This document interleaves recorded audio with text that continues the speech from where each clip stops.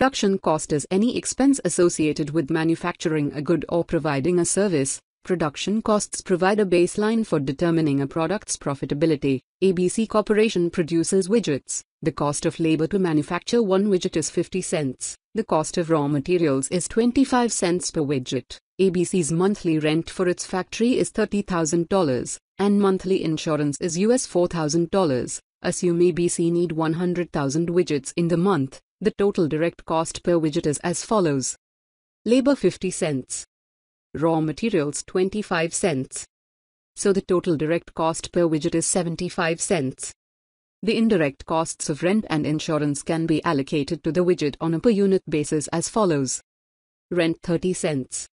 Insurance 4 cents. Total widget cost $1.09.